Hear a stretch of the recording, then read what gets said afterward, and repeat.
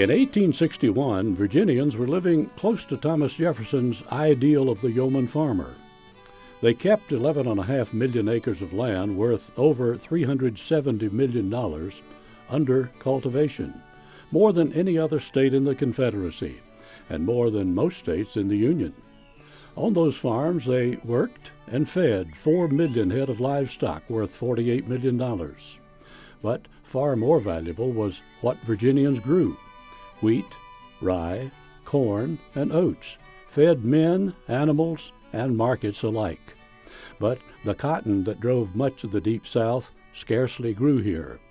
Virginia's dynamo was a smelly weed. Tobacco had always powered Virginia's economy, but the coming of the war required change.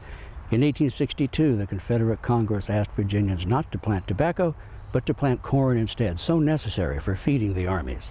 Some listened, some didn't. In 1863 and again in 1864, the General Assembly asked Virginians to plant corn rather than tobacco. But in some areas, safely behind the lines, people went ahead and planted that cash crop. In Danville, during the course of the war, tobacco growers would produce more than 124 million pounds of the crop. In fact, when the war ended, with much of Virginia in ruins, Danville was one of the few cities enjoying prosperity. Tobacco may have powered Virginia's economy, but most farmers in the Old Dominion during the war simply subsisted on their small holdings, feeding their families, marketing any surplus, and praying the Yankees did not pass their way. If you can imagine a woman with small children trying to maintain something of the farm production, the sound of cannon or knowing that there is a military engagement nearby raised the question of whether they should even try to stay. But many of the letters talk about these are hard times, these are scary times, and again, after 1863, you need to come home or else we're going to starve, again indicating the need for the labor at home on the farms with the husbands gone. But the women and children were not enough to run Virginia's farms on their own or to produce the handmade goods that men now in the armies could no longer make. More than ever before, they had to rely on the contribution of other Virginians.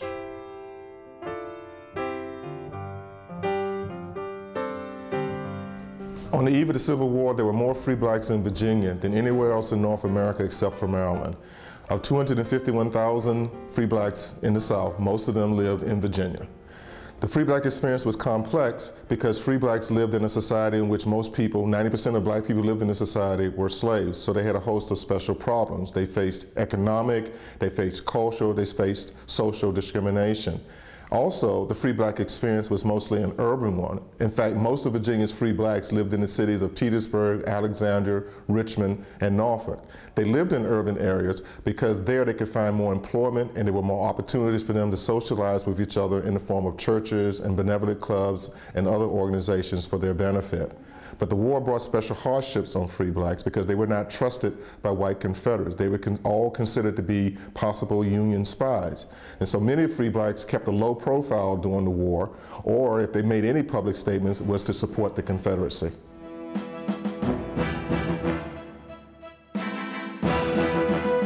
Despite the deep roots in agriculture, Virginia was far ahead of the rest of the South on the road to industrialization. There were almost 5,000 manufacturing establishments of some kind in operation when the war started, making everything from leather harness to railroad track. More than 36,000 Virginians worked at some kind of manufacturing. In Southwest Virginia, they mined iron, lead, coal, and salt. Elsewhere, they made soap and candles, furniture, boots and shoes, wool and cotton clothing, and even gas for street lamps. And in 1861, Virginians were already manufacturing weapons. Between Richmond and Fredericksburg lay the industrial heart of the Confederacy. The Tredegar Iron Works manufactured some 50,000 weapons of various kinds. Almost 2,000 cannon were fabricated here, 75 million cartridges for use of the soldiers. The principal task of the Confederate armories, though, was to repair weapons that were captured on the battlefields. And over 300,000 of these weapons were refurbished and issued. and added to them were approximately 200,000 weapons that were purchased overseas.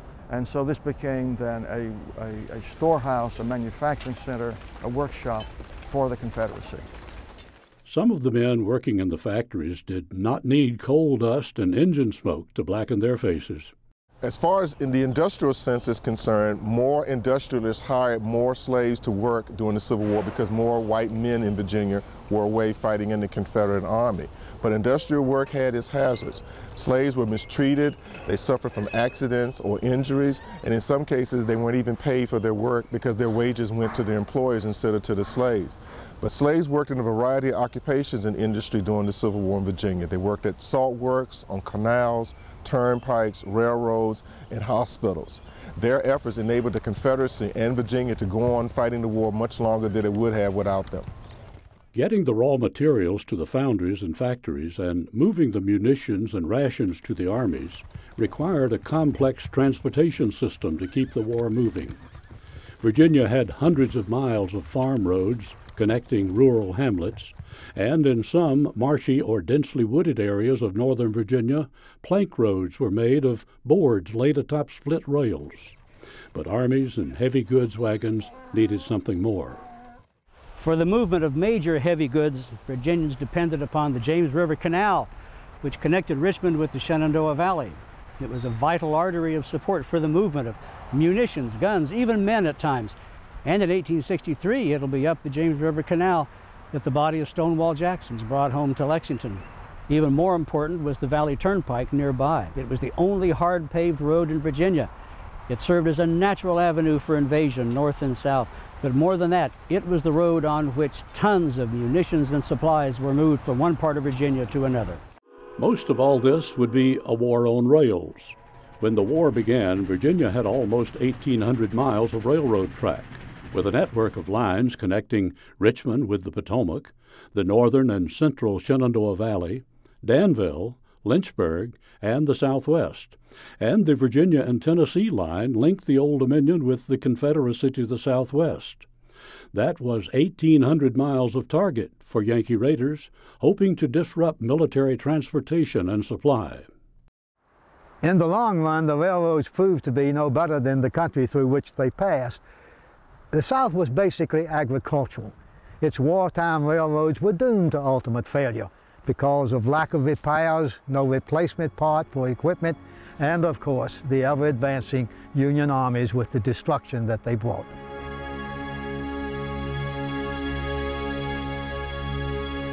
More than just the fortunes of the Army rested on those railroads and factories.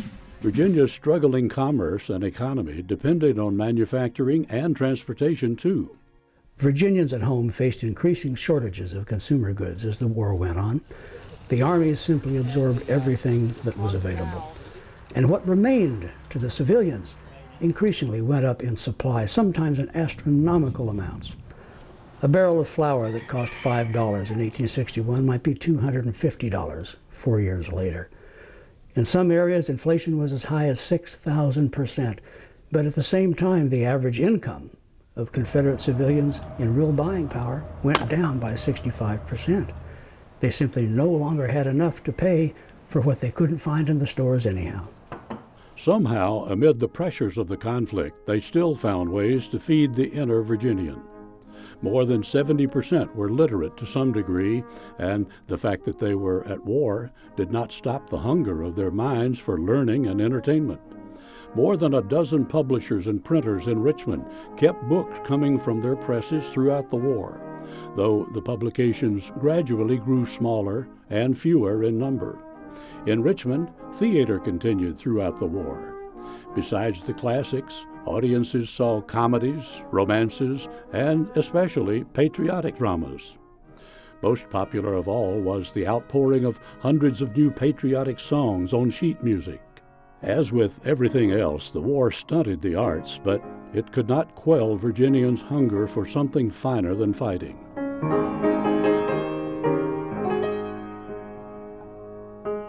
We think of the newspapers as newspapers, but the newspaper offices and the print acted also as printers, and they printed pamphlets, books, broadsides, music, all kinds of things came out of newspaper offices in addition to book publishers. A lot of books, not surprisingly, addressed the subject of the war. You would expect that to be the case.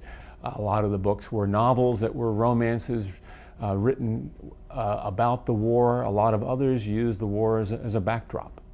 Education went on as usual, as best it could. Most of the textbooks used by schools had been published in the North, so there was a whole industry throughout the South, partially in Virginia, to create spelling books, geography books, primers, English language, books of every description, specific to the needs of the South, usually with the names Southern or Confederate or Dixie in the title. Far more than books or pamphlets, Virginians read newspapers. It was their only window on the outside world. More than 300,000 Virginians bought daily or weekly papers, making them the best-read citizens in the Confederacy, and better read than two-thirds of the Union. The Richmond press kept them informed and misinformed throughout the sectional crisis, sometimes calming, sometimes inflaming the public sentiment that eventually accepted secession and war. There were almost 1,000 newspapers in the South at the beginning of the war. They dwindled in numbers as the war progressed. And the Daily South Carolinian out of Columbia, South Carolina, and the Charleston Mercury in Charleston, South Carolina were among the leaders. But because Richmond was the capital, the Richmond papers were among the most important in the Confederacy. And there were 4 daily papers in Richmond when the war began. What appeared in those pages depended more than ever on getting current information quickly. The war saw a revolution in news gathering, and Virginians, with the war on their doorsteps for 4 years, got their news faster than anyone else in the Confederacy, and often faster than the Yankees. Virginians were hungry for news when the war began, and that hunger only became greater as the war went on. They relied first on the telegraph and secondly on the newspaper. The telegraph lines could get close to the armies so that fresh news from the front could be telegraphed back home to the newspapers that could then set it in type, print it, and send it out to the people. The newspapers faced problems of shortage of paper, shortage of ink, and of course their presses and type would run out. The telegraph faced even greater problems because it depended upon wire. And the copper wire was in such short supply that oftentimes in the Confederacy and even here in Virginia, the wire was taken up from the telegraph lines to be put to military uses instead. By 1865, this kind of communication from the front had all but shut down.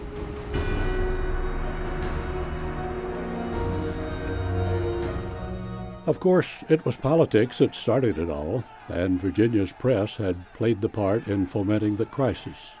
Ironically, politics and government would be one of the early casualties of the conflict. Only men voted or engaged in politics, and in Virginia as elsewhere, the best men rushed to enlist early. It shouldn't be a surprise that in a war brought on by politics, the politics itself continued to be a pressing interest on the part of Virginians as that war progressed. But the war always impacted politics in a peculiar way. There were no longer enough men to run for office because all the best men were in the Army. There weren't always enough voters because most of the men who were voters were also in the Army. The issues remained the same: how to maintain roads, how to keep the militia going, how to raise taxes for public projects. But everywhere the pressing demands of the war made it all an uphill battle. State government in Richmond was just as precarious. Legislators were constantly aware that their city and themselves were a target for Yankee armies. In 1862, McClellan's army came within sight of the State House. From June 1864 until the end, the governor and legislature lived with the distant sound of guns. And in February 1864, political leaders were themselves the target of a Union cavalry raid that almost penetrated the city's defenses. By then, the old political parties had broken down into factions, as the only political issue that mattered anymore was the war.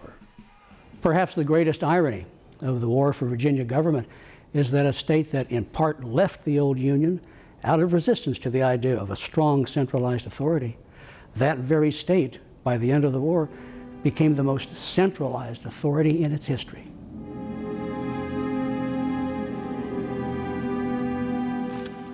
By 1865, the Confederacy lived only in its soldiers. When Lee surrendered in April, there was virtually nothing else left of Virginia to resist the Federals.